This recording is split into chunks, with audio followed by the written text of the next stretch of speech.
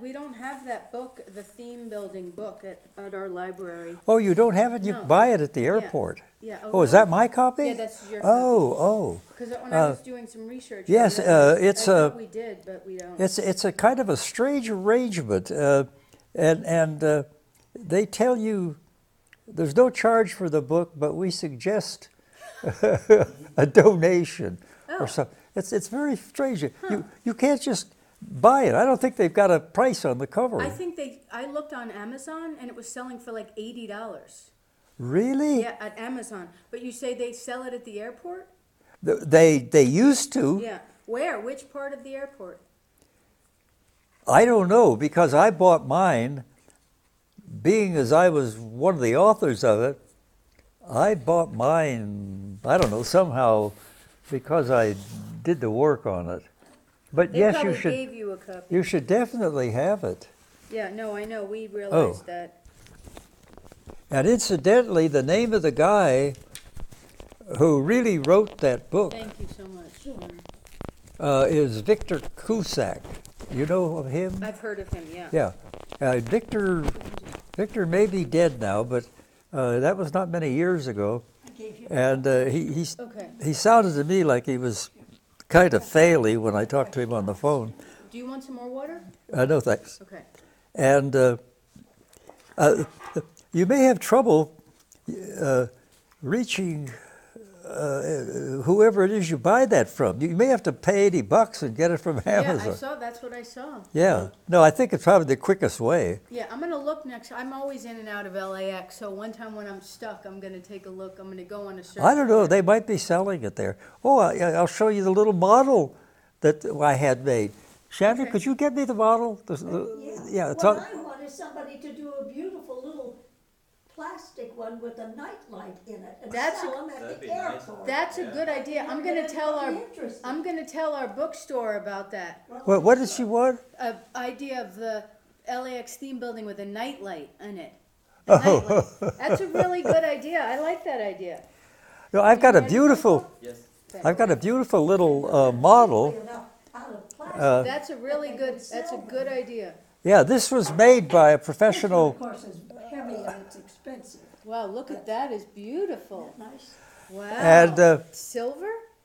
A nickel, I think. Oh. yeah, but you can't buy them because this guy had his picture in the paper for making building models. Here's Shannon. Do you want to hold it for a second so Francois can see it? Yeah. You hold it for one second. Hold it up a little bit, yeah. Yeah. Who made that? Then don't touch your mic. Well, I mean, am I on now? Yeah. I saw pictures in the Times one day of a model maker who was making models of buildings all over the world. And I got in touch with him and asked him about the airport theme structure. And he said he wanted to make one, but he didn't know how to go about it. He didn't have the plans. And I told him, well, I can give you all the dimensions and everything. And so I gave them to him. And he made these. And they're made out of nickel and something. And they cost like $250. And he said, nobody's going to be buying them in the store. And I said, no, but I'll buy a couple of them. Well, he gave me one, and I bought the other one. And that was it. These are just the models, the forerunners he made. He never did go into mass production. And so they're very accurate models. It's really nice looking here. Yeah, they're beautiful. Very heavy, too. Yeah, very heavy. So, okay, the term structural elegance. Yeah, I was a member of Just start off by saying the term. Just repeat that, yeah. Well, I'll kind of describe the term as I go along. All right, fair enough, yeah. Because I had a definite reason for picking that word, and I was a member of the aesthetics committee of the American Society of Civil Engineers for buildings, and I went to a lot of their meetings, and I communicated with them by email and all that stuff. And as I did this, I became aware of what I thought was a fact, and that is that they're really getting nowhere.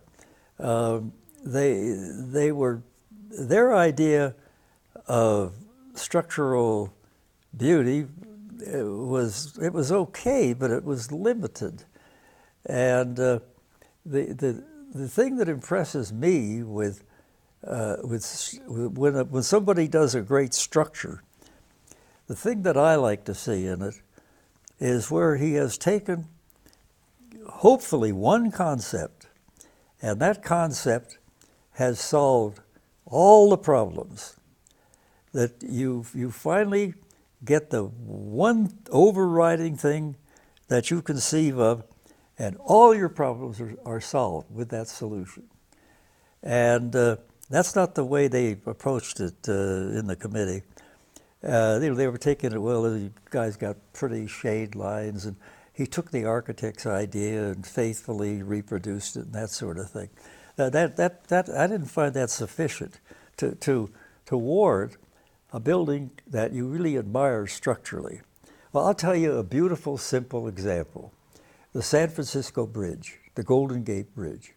Now, there is a structure anybody can look at, and they can see, my God, how simple. It's got two big, tall towers that go up, a cable that drapes between them, and that's the whole concept.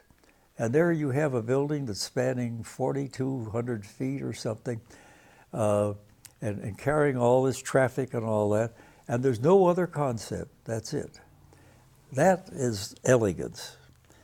And so I proposed that we shouldn't even have a structural aesthetics committee. We should have a structural elegance committee where we define what elegance is. See, if we try to define beauty, then we start tangling with the architect. And, what is beauty? You get into all this philosophy and everything. And I said, forget all that. Let's do it where we define it by what we think it is. And so sometimes it just takes tremendous guts. There are some structures that where guys have proposed them that nobody else has done.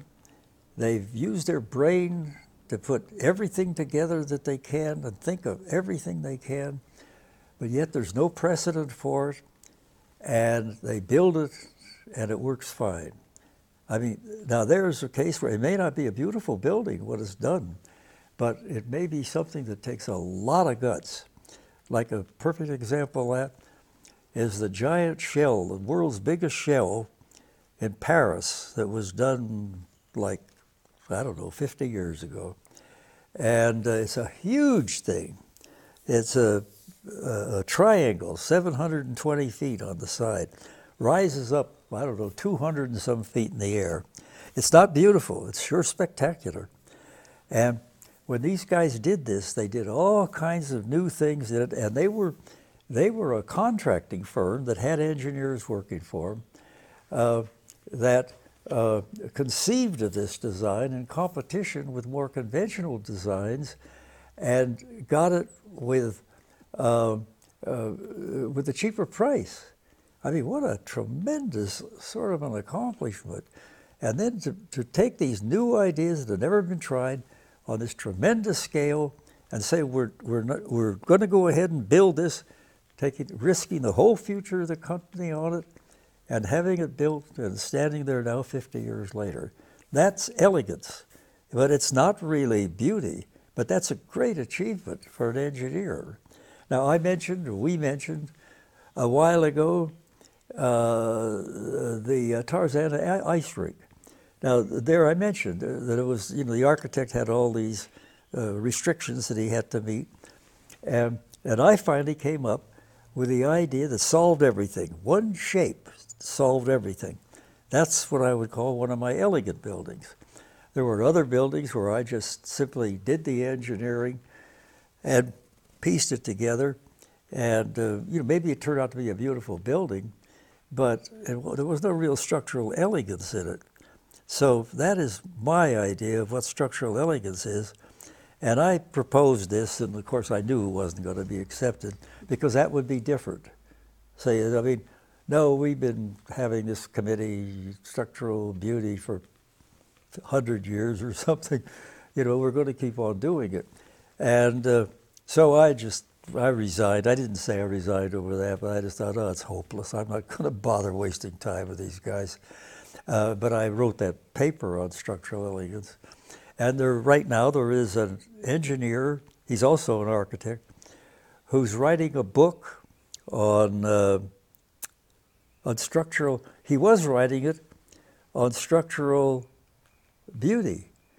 But I just got an email from him last night, and I think he's now calling it structural elegance. He has my paper, and I think he sees the point, that he agrees with it. And, you know, so maybe in another 100 years they'll be calling it structural elegance.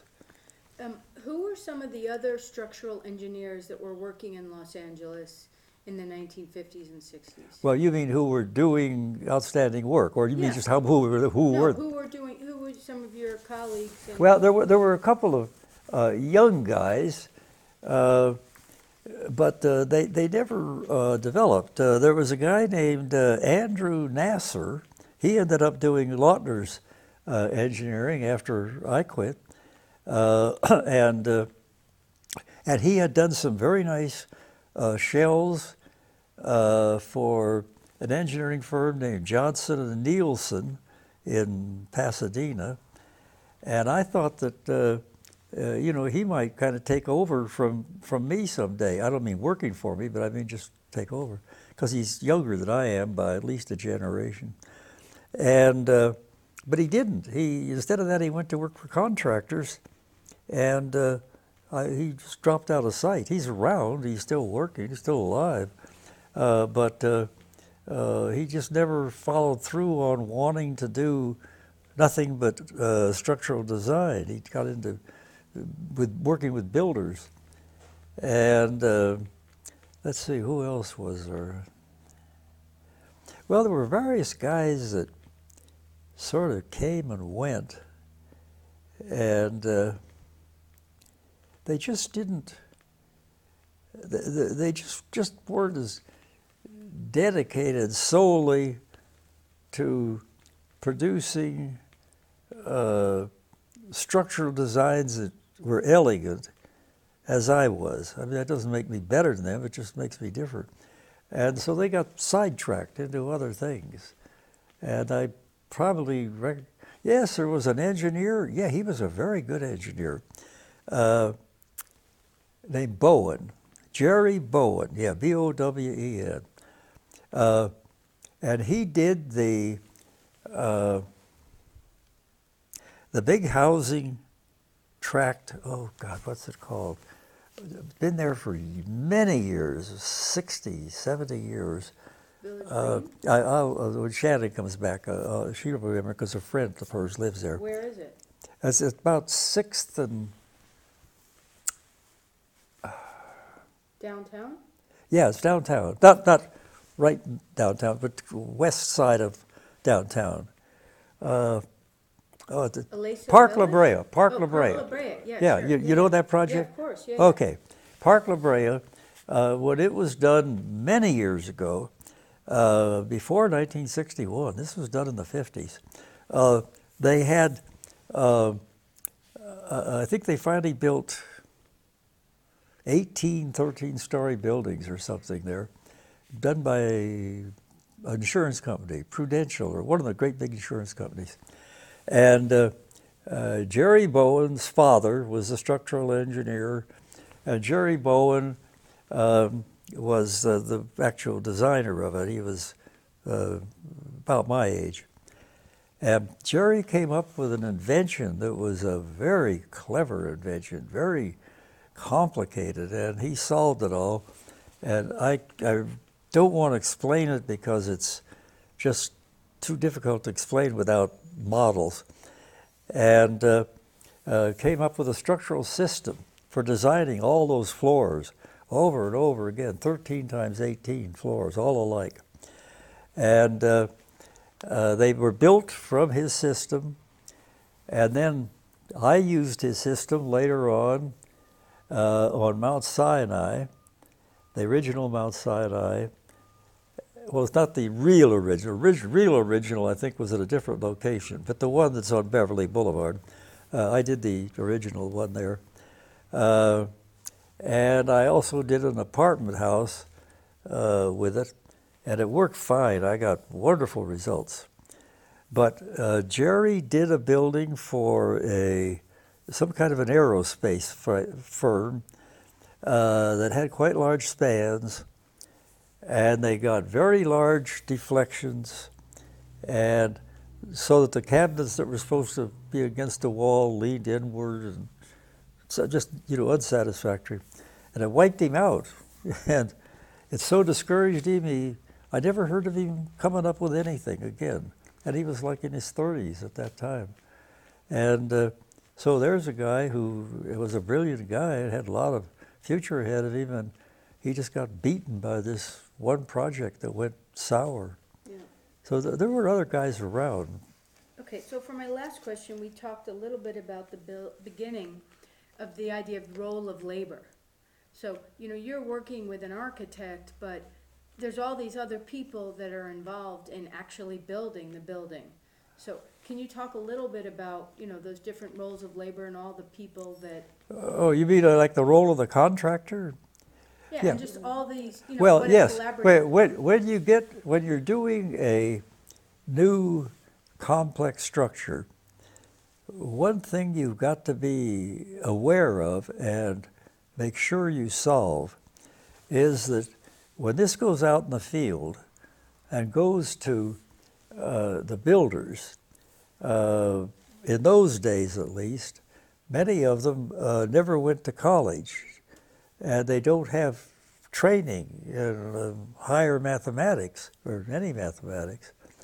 And they're going to think that this is going to be very complicated. And if you've done your work right, you have simplified it tremendously. So it really isn't complicated, even though it may look complicated. And so when I was doing this with shells, for instance, I would run across this all the time, where I had very complicated, doubly curved things intersecting each other. But I never did that stuff just randomly. I always knew how to do it in a simple way, or I wouldn't use it. And so what I would do, I would call the bidders together, and I would show them how to do it, sometimes with examples, with sticks and stuff. And sometimes it would just stun them that something that looks extremely complicated can all be done with straight lines, just straight line sticks. And but you take them and you move them, and you end up with a doubly curved, complicated surface.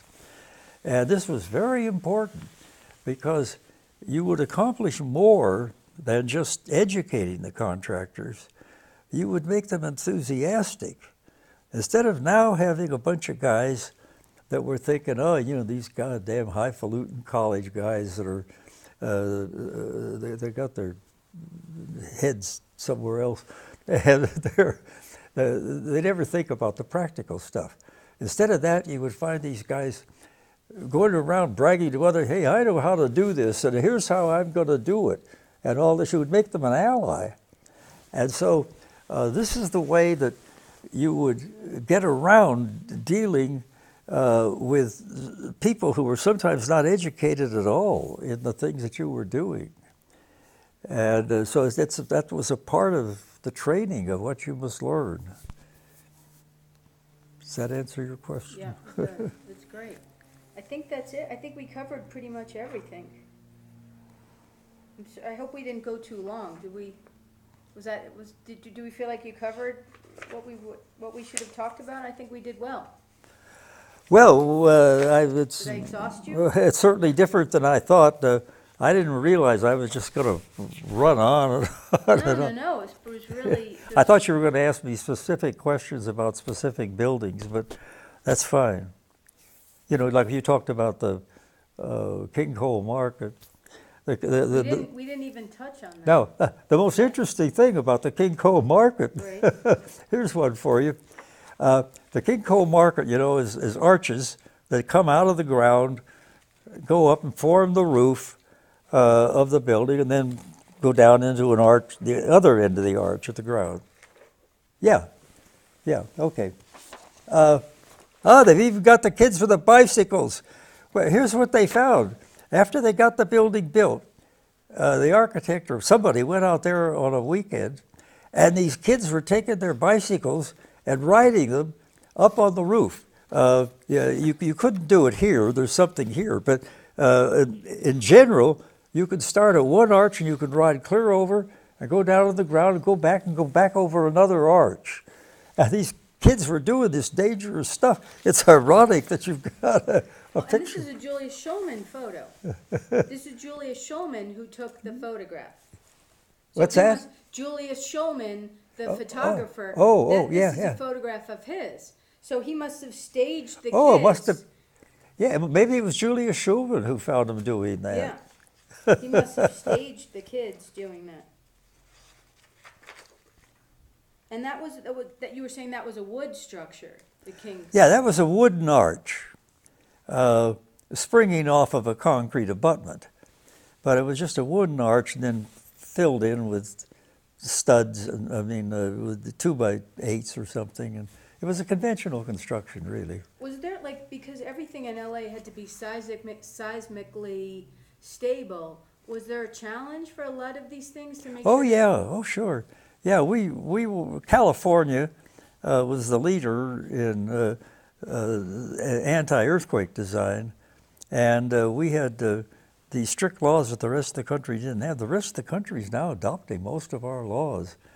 And so, yes, we had this additional control over our designs that it must conform to seismic forces, which made some very complicated problems.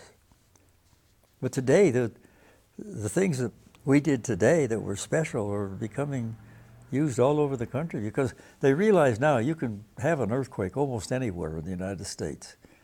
It may only occur once in 500 years, but if you get 500 places, you got one once a year. Yeah, that's right. All right, that's great. Did you get it, Francois? Of course. Okay, perfect. I'm going to take a picture before. Well, you heard about that earthquake in Italy the other day. Yes, well, the very sad part about it, of course, is that it's shaken down a bunch of ancient buildings. You know, they're unreinforced. They're just masonry. Our masonry buildings are reinforced. We have reinforcing steel in them. Well, that earthquake was the worst in that area since the 1300s. Oh, wow. And it was only a 6. Yeah, only a 6. And a 6 is not a major earthquake. No. But so many of you, but it's interesting to see, some of those structures were built hundreds of years ago and have withstood whatever kind of. Yes,